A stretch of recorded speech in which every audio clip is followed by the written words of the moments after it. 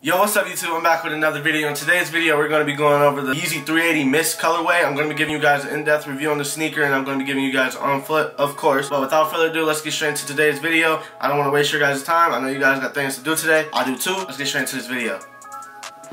Here we have the ADIDAS Yeezy 380 Mist colorway.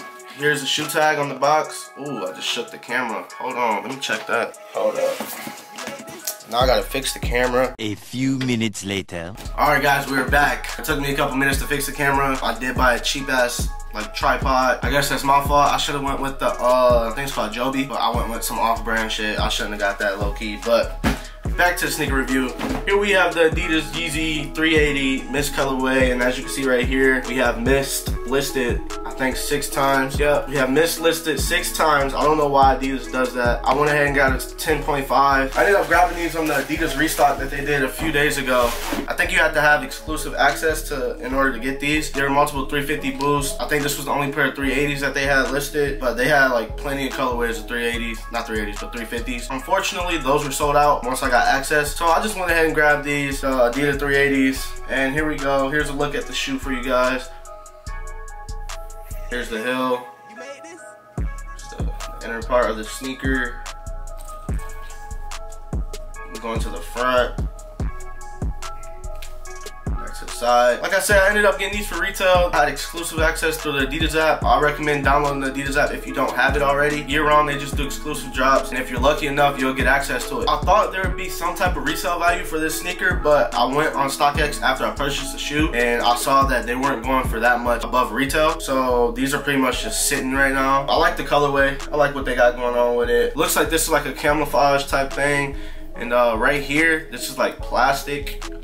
It's like I would say it's like a plastic mesh material, and as you can see, there is holes on the sneaker too. I don't know what that is for. Probably just to let air come through so like your feet isn't super sweaty. I feel like that's a cool feature to have. I'm assuming this upper material is prime knit. Right here is a little snug near the ankle. I don't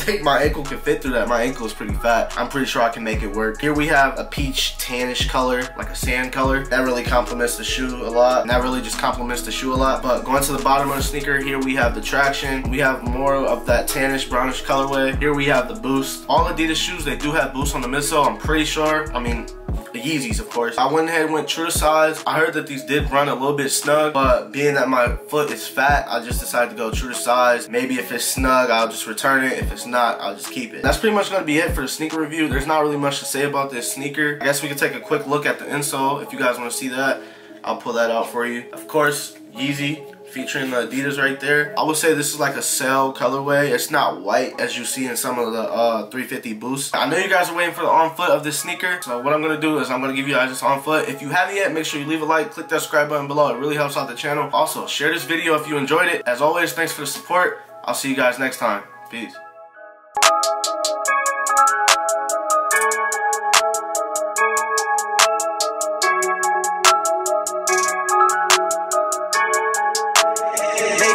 You made this?